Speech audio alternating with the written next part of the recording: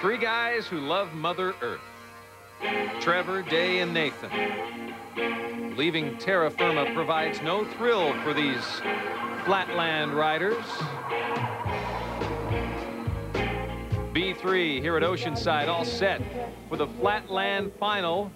Here as well, we'll determine a tour champion. There's 10 guys in all. They get a minute and a half each time on the Flatland course. Take the best average of 2 runs.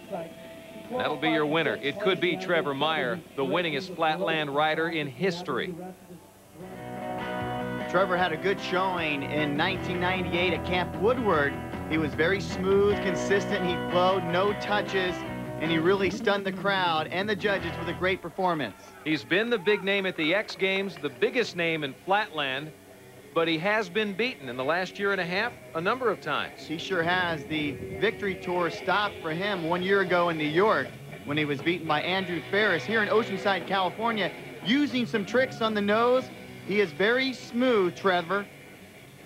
The object in Flatland, stay on the bike, no touchdowns with the feet or the hands. You'll watch these guys working those brakes, scuffing on the tires. Trevor trying to come up with some original moves on the nose of his bike, on the handlebars, as he's going back and forth and decades out. Nice run for Trevor Meyer, who flew all the way in from Minnesota. Dave Smith, on the other hand, drove in from Orange County, not too far from here. Very powerful rider. He does lots of switches, and a crowd favorite with Dave Smith. Got off to a slow start, but then put together an outstanding run. It's a great example of balance for Day. Nathan Penonzek, meanwhile, the Canadian, 4th at the X Games, doesn't really have a shot at the tour title. This is the final stop for Flatland, but he certainly could win this event. Qualified first, starting off on the front part of his bike. Oh, he has a touchdown right there early in his run. Judges look at that, but we'll see. He has plenty of time to come back and nail his tricks.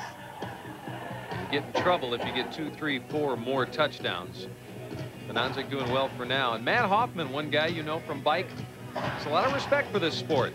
Yeah, these last 6 months have been almost a milestone for the sport. That all these riders are just so advanced now, and they've got these competitions are just held in so high regards that they've just pushed themselves over and over, time and time again, and it's just pushed the sport beyond where I've ever seen it, you know. So it's pretty amazing. I'm really happy with the progression of the sport right now. That's a big statement from a legend in the sport, Matt Hoffman.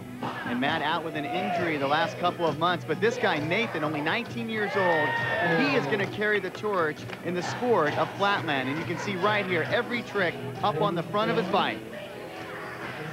All the tricks have assessed point values. Judges watch very closely. Style, a big part of this. Creativity, a must. Crowd really appreciating what these guys can do. 8, 9 hours a day they practice on Flatland just like this. And he's going to finish up on the front of his bike. Every single trick has been on the front. A solid 90 seconds besides the one touch in the first 10 seconds of his run. Penonzek giving Dave Smith and Trevor Meyer a run for their money today.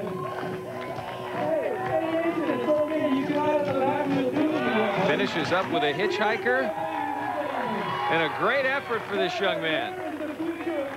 Nathan wasted no time getting his links together, a full 90 seconds up on the front of his bike. He switched his feet right here from left to right, scuffing with that right front tire. He's having a little fun right there. Congratulations from the guys. Penonzek, first place in a win over Trevor Meyer, who finishes a surprising 3rd today. Dave Smith in 2nd, no big surprise there. This is the bottom half of the field. Take a look while we go down and get a word with our winner. I just went to a contest in Japan, and everybody over there is super cool. There's no pressure amongst the riders. Everybody's there to have a good time and have fun. That's what it should be. So when I come back to contests like this, it's a little more pressure because of the intensity from other riders, you know.